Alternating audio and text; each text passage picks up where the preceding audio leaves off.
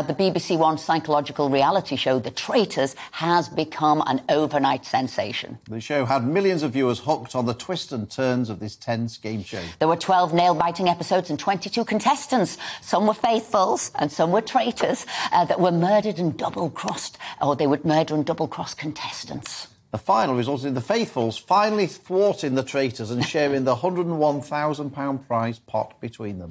Well, we're delighted to say we're joined by three of the standout stars of the show: Traitors, Amanda Lovett and Kieran Topstead, and faithful winner Aaron Evans. Hello to all of you. Good morning. So, do you all get on? I mean, it was scheming, it was backstabbing. I was surprised, actually, that you two were still speaking to each other. Is that why you've put us apart? Yeah, exactly, absolutely. We put us in the middle. Yeah, exactly. Me and Amanda are absolutely fine, yeah. Yes. We all still talk, we have a group together.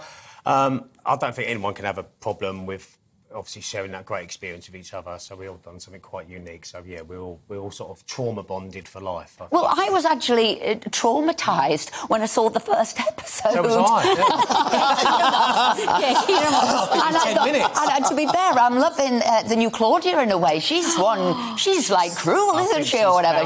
I totally agree with you. Yeah. But you... where do you think you are? You're going to be a winner, you're going to be a loser. There you are, a loser. Well, take it for real, you are. Clear off. Brutal. Yeah, absolutely brutal. They didn't tell us about... Did you cry? Because you never even got in the castle at first. 10 minutes it was, yeah, and then we had the lonely walk down the driveway, and they told us about half an hour later, so that we were coming back, so it was a long half hour. Yeah, I was ready to get the mick taken out of me for the rest of my life. Me and poor Dr. Amos. So, Amanda, why did you want to go on this in the first place? What was the appeal to you? Well, I just think as a nation we love reality TV, and it's always been that it's very much for the youngsters, or you have to be a celebrity. So when I seen this advertised on social media, I thought, well, yeah, you know, I'm over 50 and I can have a go because it's diverse, and yes, I'm going to go for it. So what was the interview like that you went through? Because I'm sure lots of people must have applied. How did you make the cut? We had to go through about 6 or 7. It took about 3 months of interviews, and they wanted to know about our medical history and everything. And I think they just wanted someone from Wales, and I wanted to be an ambassador. I wanted to be an ambassador for, you know, over 50-year-old women, to show that we're not just packaged up, we're not just sort of going to go under the radar, that we're going to get out there and... gorgeous and feisty. Let's bring Aaron in. Aaron, thanks for joining us. Hey, guys. Oh, hey. Hello. Here it is. How are we doing? You all right? Do you want to gloat to Amanda? Not at all. Not at all. Not at all. They played an amazing game. They played an amazing game. So it's credit to them. And so, what was? What was the appeal for you for going on the show? You're not from Wales, so what was? No, not at all, not at all. So I initially got scouted through social media, and the way that it was explained to me, it was like it's going to be kind of like an I'm a Celebrity mixed with a little bit of other reality TV shows with all these like challenges. So that's kind of what appealed to me initially, and then when they just spoke about kind of the diverse cast that was going to be on there. I just thought like I had to be part of it. I've been asked to go on other TV shows before, but I never really wanted to. But this one just really like stuck out to me. Oh, OK. You see, I thought it was for your mum, and you were going to give your mum the prize money. He's changed his mind now. So initially going on there, I didn't actually think I was going to make it all the way to the end. And then you get to I think it was probably day 10. I think it was roughly around day 10, day 9 or 10. And then everyone starts thinking about the money. And then I was like, oh my God, I could actually win this at this point. Before that, you don't actually really think you could actually win it because everything's out of your control. So yeah, it was just a crazy experience. But the whole way through, I did have my mind. I was going to say double-crossed his mum. Well, it sounds like he has double-crossed her. I'm the real traitor. Has she got her check yet? Has she got her share of the winnings that you promised? He's in Barbados. She sat. So I did actually lie. I'm not giving her all of it. I've given her 30,000. So she's currently sat, loving all this like interest that she's getting from it at the moment.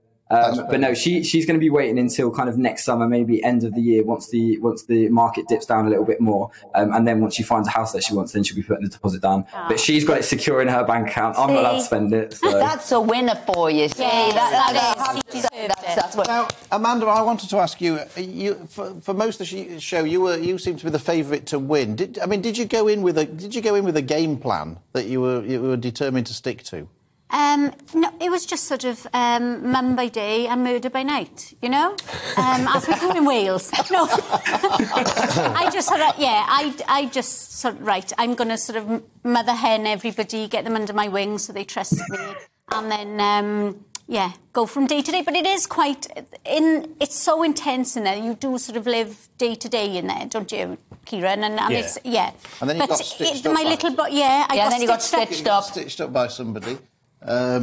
Yes. Yeah? Yes. Here he is. He's not me, he's the other one, Will. Well, I was just having... I think it was a bit of a duo going on there, but, you know... Have you been in touch with him? Yeah, we've got a group between us. We all, I think a lot of people are amazed that we all still talk, but we do, we're absolutely fine. The line's drawn in the sand and we all just carry on with normal life. He lost you a few bob, though, didn't he? Just a bit, yeah. Just a bit, yeah. 50 grand to be precise, yeah. No hard feelings. So, I mean, I personally thought this was a new direction for shows. I thought this was fantastic. I thought I'm a Celebrity was, finished, sort of apprenticeship finished.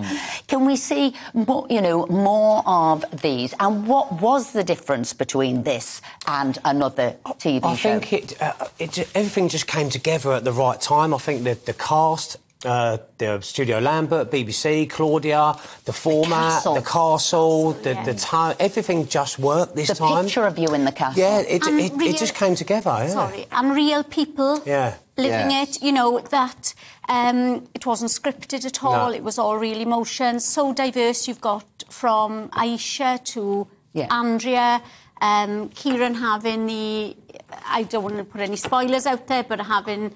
an absolute fantastic part in the end, really. But like twists and turns every day. It was from a doctor to a magician. Yeah. It was everybody. And I think that's what I like, the mix of people. Yeah. Is Aaron still with us? Because I am still with you, yes.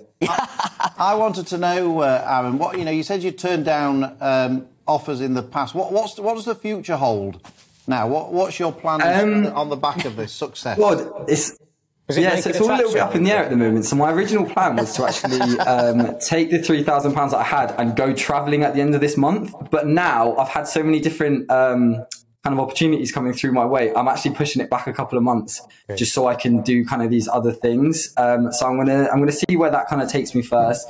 A bit more. I don't know whether or not I'll get back on reality TV, but I'm doing like a few public appearances, even with Kieran and Amanda. We're doing different things. So I'm just seeing where we're going with that. Even with the losers. Yes. Yeah. You can't call them that. I don't know if you heard... We're all winners, guys, all of us. I don't know if you heard, Aaron, but Kieran was suggesting you went on Naked Attraction. And we actually have had somebody on the show from Naked Attraction as well. Just throwing it out there. Yeah, exactly. Anyway, I don't know. I don't know if thank you for making the series such a hit. So, Aaron, Kieran... Thank you so much. Thank you for having us on. Good luck for the future.